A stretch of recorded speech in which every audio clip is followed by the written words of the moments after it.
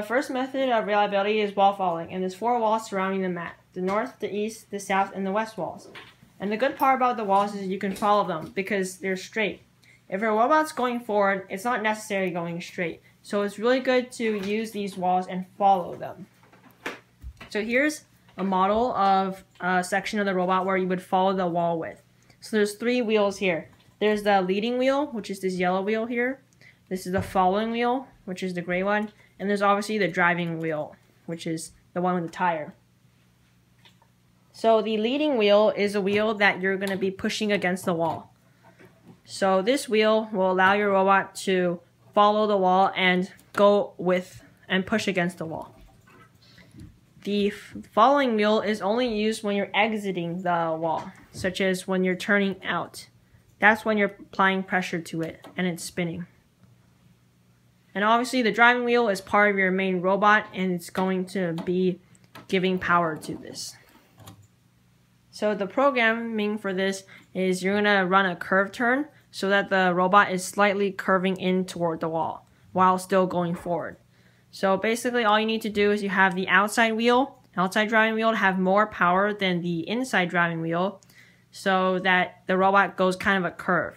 So the leading wheel is going to push against the wall and the robot will be able to go straight along with the wall.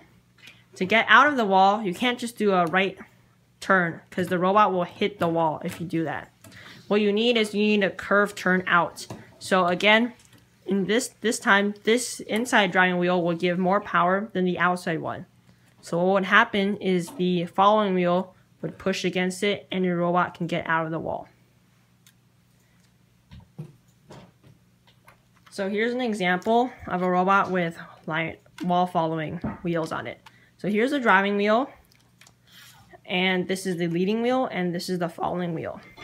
So when the robot's pushing or doing a curve turn against the wall, you want it to be a slight curve turn so that it's pushing into the wall. And when you want to exit, that's where the following wheel comes in place and the robot will just curve turn out.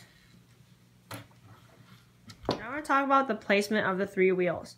So again, the leading wheel is the only wheel that's coming into contact with the wall when you're following it, whereas the following wheel is only coming into contact with the wall when you're exiting it.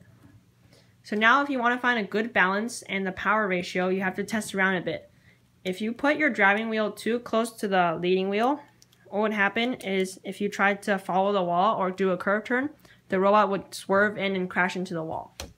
So you have to make sure that you have a good balance between the driving wheel and the leading wheel because those two, the distance between them determines how well you're going to follow the wall.